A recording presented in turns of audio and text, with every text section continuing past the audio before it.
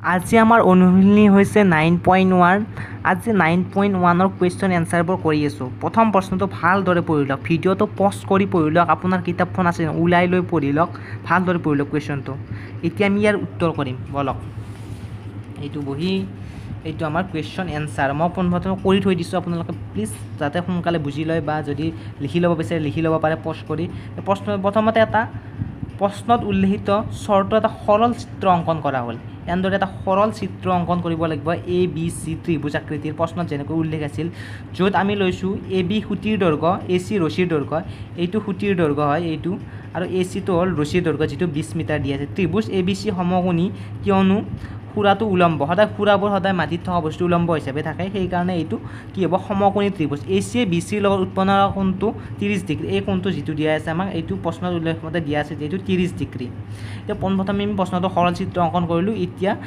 উত্তৰ কৰিম চাবি গিভেন আমি গিভেন এই প্ৰশ্নটো যেনেকৈ সৰল চিত্ৰটো অংকন কৰিছিলোঁ সেইমতে উত্তৰ লৈ আহিম এ চি ইকুৱেল 20 মিটাৰ এংগল এ চি বি ইকুৱেল 30 এতিয়া এ বি ইকুৱেল হোৱাট আমাৰ সূতাৰ দৈৰ্ঘ্য লাগে এতিয়া সূতাৰ দৈৰ্ঘ্য এতিয়া আমি কেনেকৈ কৰিম যদি আমি এই কোণটোৰ 30 ডিগ্ৰী দিয়া আছে সেইটো চাইন লৈ লওঁ চাইন হ'লে কি হ'ব চাইন হ'ল লম্ব যিটো এ বি আছে আৰু অতিভুজ যিটো এ চি আছে গতিকে sign 30 equal A B by A C sign 30 ডিগ্ৰীৰ মান কিমান half equal A B by A C আছে 20 ডিগ্ৰী আৰু 20 আছে 20 ডিগ্ৰী কোৱা গৈছে এ চি মানে 20 আছে এই 20 বহাই দিলোঁ এতিয়া আমি যদি ক্ৰছ মাল্টিপ্লাই কৰোঁ তেনেহ'লে পাম যে 20 বাই 2 ইকুৱেল এ বি ৰুট চিহ্ন নহয় দিয়া এইটো ৰুট চিহ্ন এইটো কাটা দিয়া হৈছে 20 বাই 2 ইকুৱেল এ বি আৰু এ বিৰ মান পাওঁ আমি 10 প্ৰথম এনচাৰটো হ'ল 10 এই সূতাৰ দৈৰ্ঘ্য হ'ল 10 মিটাৰ এইটো লিখি ল'ব পাৰে মই এই ভিডিঅ'টো পজ কৰি লিখি লওক এইবাৰ আহিল দ্বিতীয় কুৱেশ্যন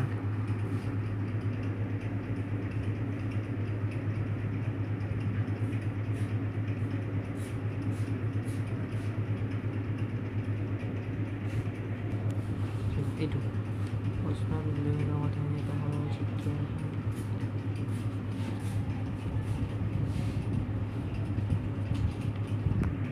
তো আমি এটা চিত্ৰ আঁকিলম সৰল চিত্ৰ যিটো আছে এ বি আৰু চি এ বিটো সৰল চিত্ৰ অঁকা হ'ল এতিয়া চাওক প্ৰশ্নত উল্লেখিত কথাখিনি এটা সৰল চিত্ৰ অঁকা হ'ল য'ত এ চি ভাত চাই থকা অংশ এ বি গছৰ পাতবিন্দুৰ পৰা ভাত চাই থকা অংশ বি চি গছজোপাৰ পাদবিন্দু আৰু ভূমিক স্পৰ্শ কৰি থকা অংশ মূৰটোৰ বিন্দুৰ মাজৰ দূৰত্ব আৰু এংগুল এ চি বি ভাত চাই থকা মূৰটোৱে ভূমিক স্পৰ্শ কৰি থকা কোণ এতিয়া চাওক গিভেন আমাক দি আছে বি চি 8 মিটাৰ এংগুল এ চি বি 30 ডিগ্ৰী গছজোপাৰ উচ্চতা হৈছে A B plus A C আমাক লাগে গছজোপাৰ উচ্চতা A B plus A C এই কুৱেশ্যনটো এবাৰ আমাৰ মেট্ৰিকৰ পিছতো আহিছিল তাৰমানে এণ্ট্ৰেঞ্চ এটা হৈছিল তাত আহিছিল এণ্ট্ৰেঞ্চ নহয় তাৰমানে কলেজ এখনত এডমিশ্যন লোৱাৰ বাবে এটা পৰীক্ষা আহিছিল তাতো আহিছিল চ' ভালদৰে চাই থাকিব প্ৰশ্নটো এতিয়া আমি পাম যে সমকোণী ত্ৰিভুজ এ বি চিৰ পৰা 10 angle A C B equal A B by B C 30 degree equal A B বাই 8 30 ডিগ্ৰীৰ মান 1/√3 A B by 8 A B equal 8/√3 metre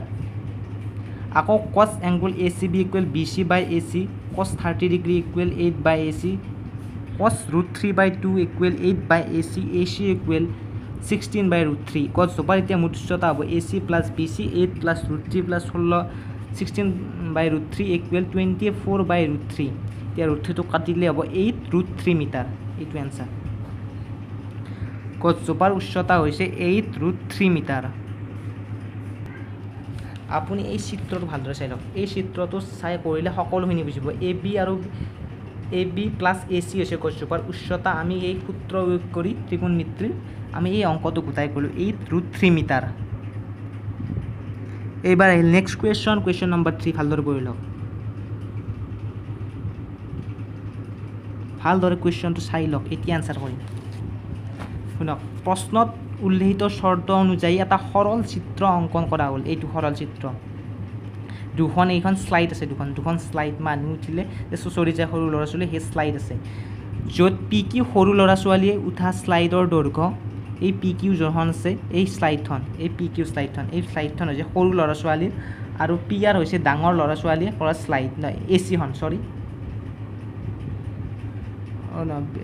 অলপ ভুল হৈছে পি আৰ হৈছে সৰু ল'ৰা ছোৱালীৰ ছাইডৰ উচ্চতা এই পি আৰটো হৈছে উচ্চতা সৰু ল'ৰা ছোৱালীৰ শ্লাইডৰ উচ্চতা হৈছে পি আৰ আৰু এংগুল পি কিউ আৰ হৈছে শ্লাইডৰ কোণ এই কোণটো 30 ডিগ্ৰী যিটো শ্লাইডখন ভূমিৰ লগত উৎপন্ন কৰা কোণ 90 ডিগ্ৰী শ্লাইডখনে ভূমিৰ লগত উৎপন্নকৰণ এই 30 ডিগ্ৰীটো এতিয়া আমাক দিয়া আছে PR is equal 1.5 metre, PQR 30 degree, AB equal 3 metre, angle ACB equal 60 degree. এতিয়া PQR সমকোণ ত্ৰিভুজৰ পৰা আমি পাম যে এই কোণটো এইটো সমকোণ ত্ৰিভুজ এই কোণটোৰ sin 30 degree equal PR by PQ।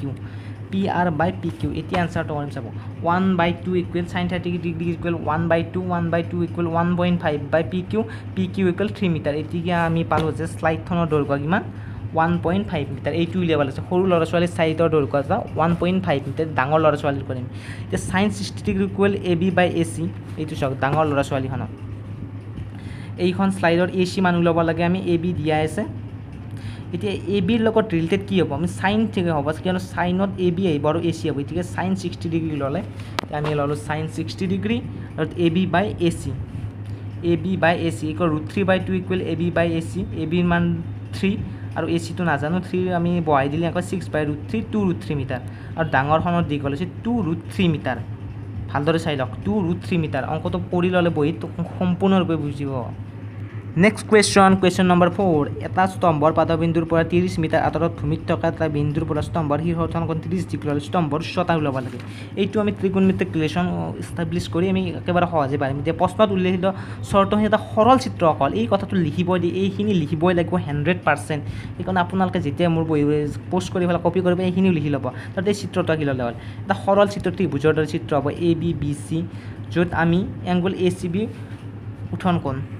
এতিয়া আমাক লাগে AB, এইটো AB আমাক BC দিয়া আছে, দূৰত্ব দিয়া আছে 30 মিটাৰ, এংগুল দিয়া আছে 30 ডিগ্ৰী। এতিয়া লিখিম চাবি চিত্ৰ অঁকাত য'ত চিত্ৰটো অঁকা হ'ল য'ত AB স্তম্ভৰ দৈৰ্ঘ্য, BC স্তম্ভৰ পাদবিন্দুৰ পৰা ভূমিত থকা কোণ কেইটাৰ দৈৰ্ঘ্য, এংগুল ACB ইকুৱেল উঠন কোণ।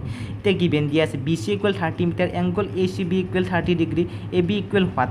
এতিয়া সমকোণী ত্ৰিভুজ ABCৰ পৰা আমি পাওঁ যে এইটো সমকোণী ত্ৰিভুজ ABC এংগুল চাব tan 30 degree equal AB by AC, tan 30 degree equal AB by AC, 1/√3 equal AB by 30 degree, 30/√3 equal AB।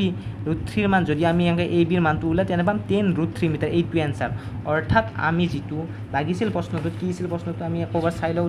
প্ৰশ্নটোত আমাক সুধিছিল স্তম্ভৰ উচ্চতা tan√3 মিটাৰ। এইবাৰ চাওক পঞ্চম কুৱেশ্যনটো ভালদৰে পঢ়ি লওক। কুৱেশ্যনটো মই লাইটৰ পাৱাৰটো বঢ়াই দিছোঁ তো এইটো ভালদৰে পঢ়ি লওক কুৱেশ্যনটো, ইয়াৰ এনসাৰ কৰিম।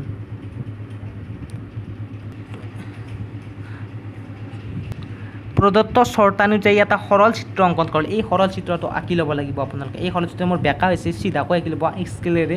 মই আপোনালোকক বহুত কষ্ট কৰি ভিডিঅ' বনাওঁ না, আৰু তেনেকৈ সহজ পটাপট কৰোঁতে বা সোনকালে কৰোঁতে এইবোৰ অলপ বেকা বেকি হৈ যায়। চ' মাইণ্ড নকৰিব। আৰু য'ত AB সূতাৰ দৈৰ্ঘ্য আমাক ABটো যি আছে এইডাল হৈছে সূতাৰ দৈৰ্ঘ্য আৰু AC ভূমিৰ পৰা চিলাৰ উচ্চতা, AC হৈছে উচ্চতা আৰু এংগল ABC ভূমি আৰু সূতাৰ হেলন কোণ।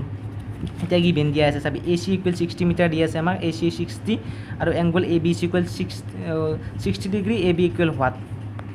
অৰ্থাৎ সূতাৰ দৈৰ্ঘ্য আমাৰ কিমান উলিয়াব লাগে। এতিয়া আমি চাওঁ সমকোণী ত্ৰিভুজ ABCৰ পৰা sin angle ABC equal AC by BC, অৰ্থাৎ sin 60 degree equal 60 by AB, √3/2 equal 60 by AB, AB equal 120/√3 আৰু এইটো সমাধান কৰিলে আমি পাম 40√3 মিটাৰ। সূতাৰ দৈৰ্ঘ্য হ'ব 40√3 মিটাৰ।